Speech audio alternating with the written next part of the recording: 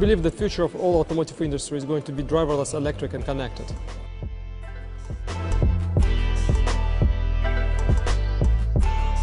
There's no human in there, so it needs eyes, ears. You need to avoid collisions.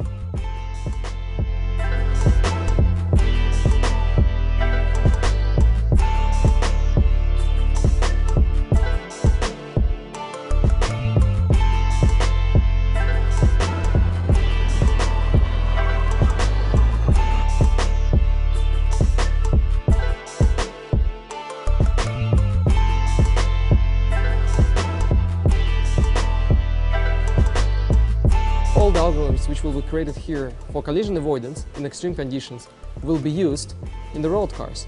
We believe that Roborace will be a platform which will help people to understand how this technology works.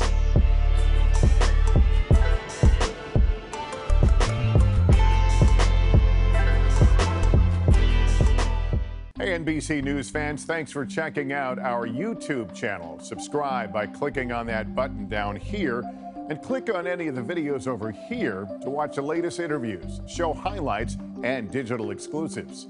Thanks for watching.